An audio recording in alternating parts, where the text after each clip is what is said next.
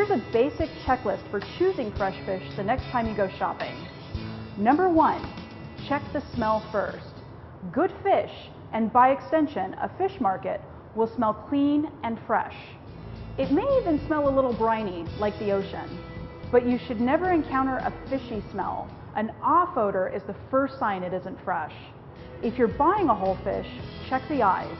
The eyes should be bright, shiny, and full. Cloudy or milky, sunken eyes are dead giveaways that the fish has been sitting around too long. Check out the skin and scales.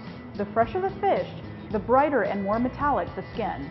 The skin should not be dull, even in patches. Touch the fish if you can. The fish should be nice and firm, springing back from your touch. It won't be soft or squishy. Make sure the gills are clean and a bright red color. As the fish ages, its gills will dull and start to turn brown. If you're buying steaks or fillets, check to make sure that the flesh is bright and firm, not dull and soft. Check the structure or grain of the flesh to make sure it's smooth and intact, not broken or flaky. And be sure that the flesh feels and smells clean.